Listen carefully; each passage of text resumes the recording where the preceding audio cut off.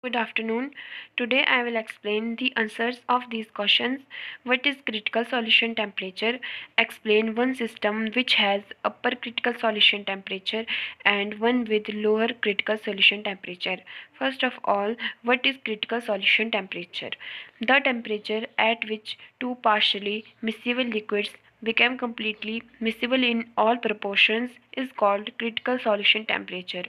Depending upon the nature of the liquids, the three types of partially miscible liquid systems are as follows. First is liquid pairs whose miscibility increases with increase in temperature, that is the system having an upper critical solution temperature.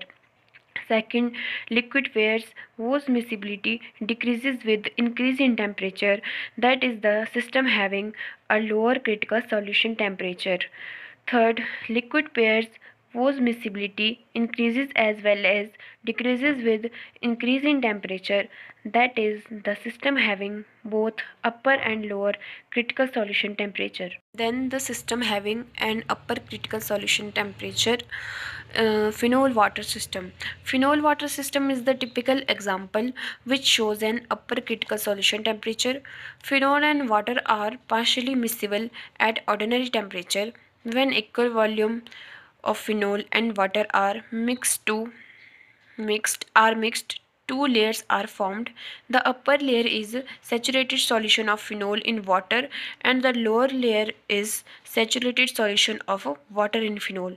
These two solutions, which are in equilibrium with each other, are called conjugate solutions. On increasing the temperature, the mutual solubility of the phenol and water increases. At a certain temperature, the composition of the conjugate solution become the same. Thus, the phenol and water become completely miscible, forming a single solution. This temperature at which two layers become completely miscible is known as upper critical solution temperature.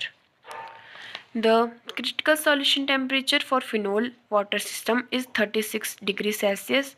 The composition corresponding to CST is called critical composition. The critical composition of phenol water system is 34% of phenol by weight.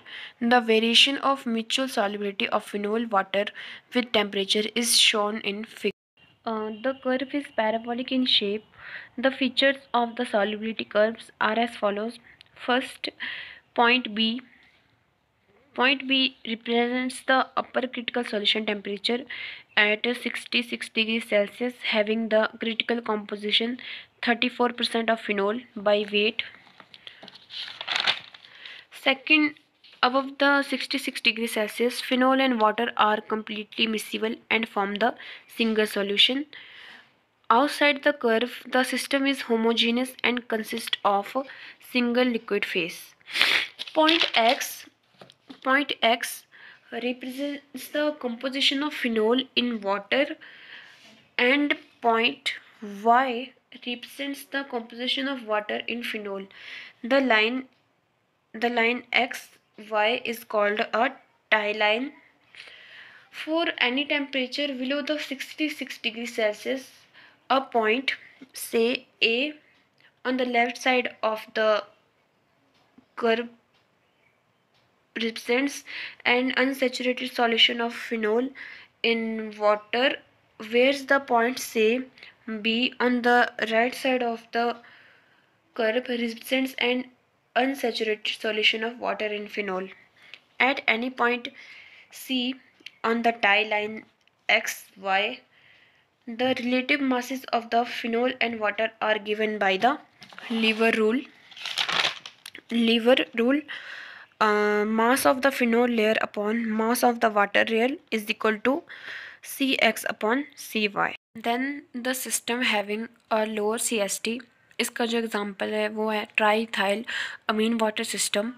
In such liquids, the mutual solubility increases as the temperature is decreased.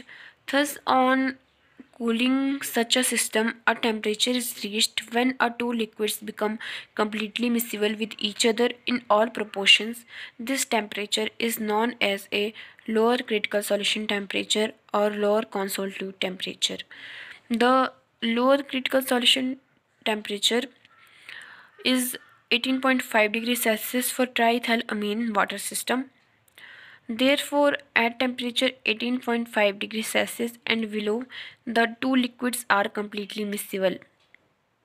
The composition of the solution corresponding to the critical solution temperature is 30% by weight of triethylamine. The solubility curve of triethylamine water system is shown in figure. Uh, in this point B, point B represents the role critical solution temperature. At any point within the curve, there are two layers, while at any point outside the curve, a homogeneous solution exists.